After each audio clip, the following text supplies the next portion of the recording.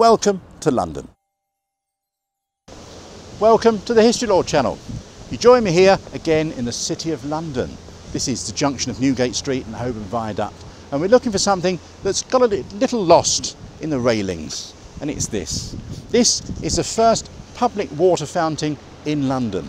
It was opened in 1859, or dedicated in 1859, by the Metropolitan Drinking Fountain and Cattle Trough Association. That's a hard one to remember. And it made history by being the first water fountain for man and beast. Originally, it was sited a little further back on Holborn Hill, but when Holborn Viaduct was created in the 1860s, it moved to its present site here. Where is it? It is outside St Sepulchre without Newgate. It's a strange name for a church. Without Newgate simply meant it was outside the city wall and it was outside the new gate in the old Roman wall. So why is it here? Well, in 1852, the Metropolis Water Act made it illegal for water companies to supply water directly from the Thames. Typhus was in its abundance there, so was cholera, and many people were dying.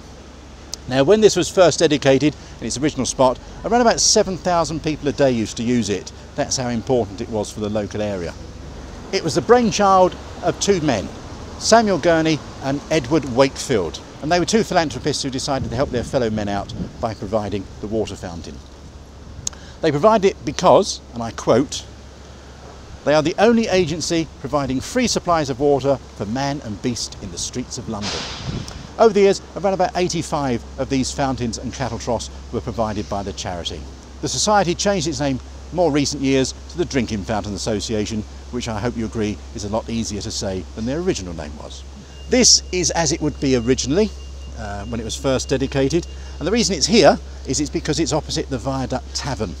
The Viaduct Tavern, a very old Victorian pub, and Samuel and Edward decided that it would be a nice alternative to have clean drinking water rather than drinking beer. In the 1800s, drinking beer was actually safer than drinking the local water. Complete as it is today, with its cups, which you probably wouldn't drink out of, but nowadays the water supply has been turned off. Well, thank you for watching. I hope you've enjoyed the video. If you do enjoy these videos, then please do subscribe to our channel, and if you want to know when videos are uploaded, then please hit the little subscribe bell, the little notification bell just below us.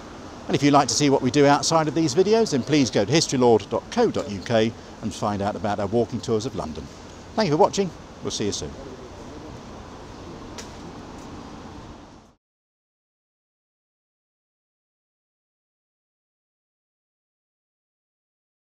Samuel and Edward decided that they would... What did they decide? I don't know what they decided.